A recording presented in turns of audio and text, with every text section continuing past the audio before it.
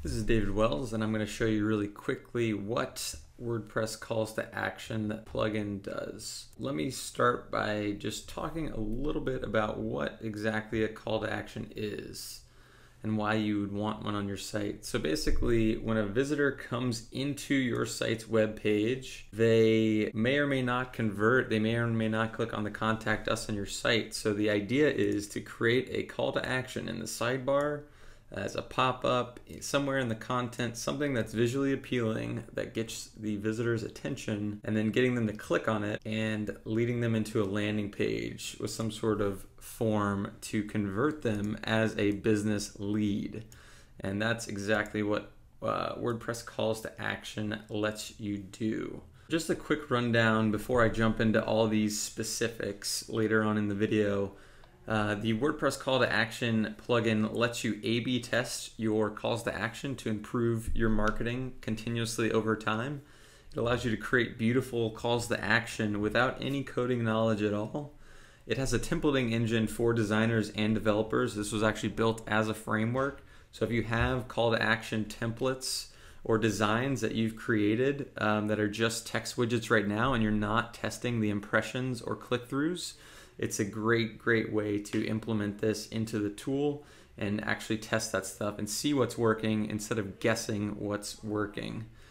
This will also let you gather lead intelligence with our other plugin, WordPress Leads. This works hand in hand with our other plugin, WordPress Landing Pages, to really help businesses drive more leads. So with all that said, let's jump into the specifics and I'll show you step by step through the plugin. So once you install the WordPress call to action plugin, you'll have this new call to action menu where you can go ahead and add a new call to action to your site. So this plugin comes prepackaged with a couple of different call to action templates that lets you quickly and easily create visually appealing calls to action without any design skills necessary.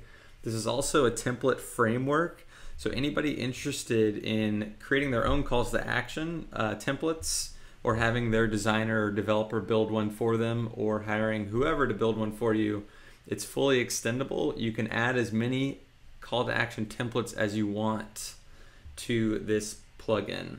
So I'm going to go ahead and choose a call to action template that comes with the plugin, and we're going to be building more and more templates as time goes on.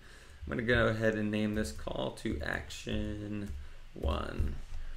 Create my call to action. And what we see here is a bunch of different options. So these are all options that you can just quickly toggle, change, and create your call to action. So I'm going to go ahead and publish this and we'll take a look and see what it looks like. The call to action tool, as well as our other plugin, WordPress Landing Pages, comes with a visual editor, so you don't have to kind of guess what these options do. You can launch the visual editor and make these changes on the fly. So this is actually what our call to action looks like right now. I actually want to make it 300 pixels wide, and we'll go ahead and make this 400 pixels tall. I'm going to go ahead and update that, change the height and width of this. And I'm going to go ahead and just to show you, I can change the color scheme. So this is the main headline color. I want to make that red, and let's make the background color a gray, let's say. So you can update one thing at a time and see kind of what it looks like and revert back. But as you can see, it's very quick and easy to actually create these calls to action. This is a little bit too tall, so I'm going to make this there. So that is the visual editor. You can do this with any template or change whatever template you're working with on the fly and create your call to action. Once you have a call to action created here, you can insert it into any content on your site, any page or post. So if you go into your blog post, for example, here's a test post. So I'm going to go ahead and I'm going to put some dummy content into this post, And on every page and post, there is a new option that comes with the plugin. Basically, you can select which call to action you actually want to insert into the blog post. And you can preview it as well. If you don't remember exactly what it looks like, you can go ahead and preview that. There's also A/B testing. I'm going to get to that in a second here. So let's say I want to insert this call to action and I want to do it above my blog post. So basically you toggle that call to action and update your post. And then if you go and view this post, your call to action gets dynamically inserted into the top of that blog post. You can also insert calls to action with the shortcode. You can also insert multiple calls to action and rotate them throughout. So let's say you have multiple offers on your site or multiple landing pages. I can actually select as many of those calls to action I want to randomly rotate on this particular blog post. So I can insert this in the middle of the content, below the content, in a sidebar widget, which I'll get to in a second, and also as a pop-up. So let's go ahead and demo the pop-up real quick. So I'm going to set this as a pop-up, update this post, and then if we go ahead and refresh this post, you can see the pop-up right there. So the pop-up, basically it can be a button to click, or it can be a form to convert an email address right then and there. So that's how you place calls to action into content right now. There's also a shortcode, which we're going to be adding a button for up here in the editor pretty soon. But the other way to insert calls to action more globally on your site is actually by using the sidebar widget. So let's go ahead and take a look at that. So if I open up widgets underneath appearance in WordPress, the call to action plugin adds in 2 extra widgets, a regular call to action widget and then a dynamic one. So let me show you what these do. So the dynamic call to action widget, if you go ahead and drag and drop it over to the sidebar here, what it does, it's empty and it's dynamic. And what that means is on every page and post of your site, in those call to action settings below the post, there's an option for sidebar.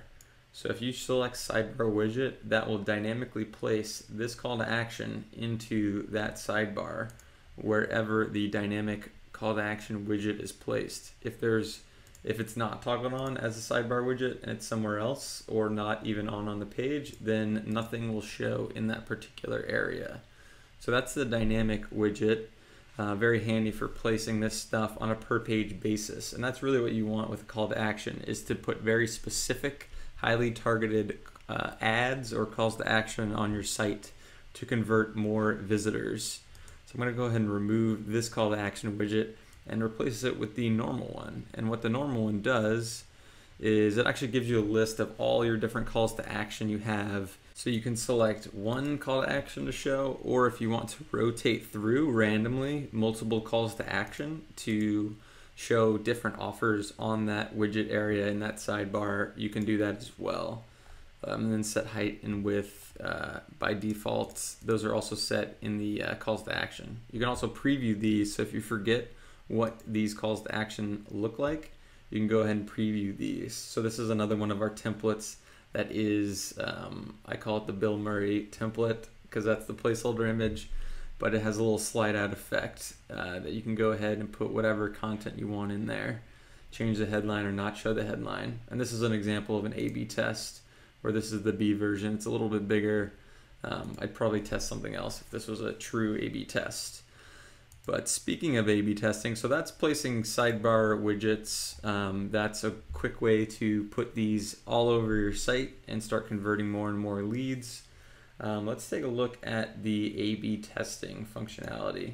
So I'm going to go back into our call to action area and let's look at the example that comes pre-installed with every call to action plugin. So let's say I'm going to go ahead and launch the visual editor in a new tab here and show you guys what we have here. So this is the A variation of this call to action. Let's say I wanted to test maybe the headline or maybe the colors or the button color or something like that. It's something you can easily do And the way to do that is by cloning a specific variation. So if I wanted to clone that blue version A, I could just click on clone and it will create another variation for me. So C is the next one up. And then I can go ahead and edit any of those options. Let's go ahead and change the background color to greenish. I'm gonna go ahead and update that and update all of these.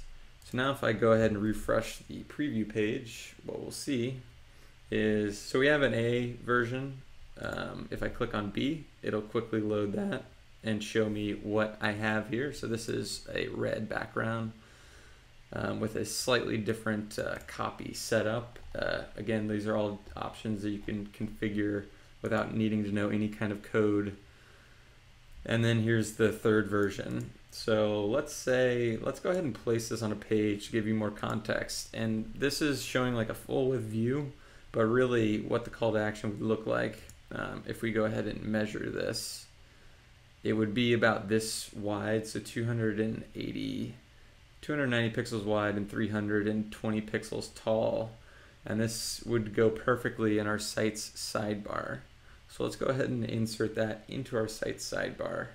So again, inside of widgets, I'm going to go drop that down. The A/B testing example is the one that we want. I'm going to go ahead and save that. So now if we go to the front end of the site where the sidebar is, so let's go into this post and view this post. So in this sidebar, you can see there is our call to action. And if I refresh this page, it's going to rotate through the different variations that we have. So here's the green one, that's version C.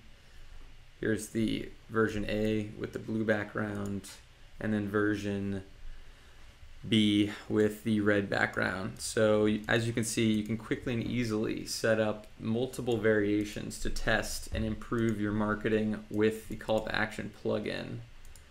So if I go back in here, what we can see as time progresses, you can see how many views a call to action has actually gotten and then how many clicks it's actually gotten. So you can quickly see which one works, which one doesn't, and if it doesn't work or it's not working very well, you can go ahead and pause that variation and turn that off. So only, in this example, only B and C would then be rotating in that sidebar. And then I could maybe clone variation B, change something else slightly in it, and see if I can improve that conversion rate. So as you can see, it's pretty easy to A/B test within calls to action. And that is the call to action plugin in a nutshell. Again, this is a framework that's fully extendable, that stores leads within our other plugin, WordPress leads, and really you can do a lot of amazing things with it. So hope you enjoy it, and let me know if you have any questions. You can tweet at me at David Wells, or check out our site at inboundnow.com. We have a whole section for calls to action, and if you have any questions about the plugin, go ahead and leave a comment in our support forum, or again, tweet me, and I will point you in the right direction.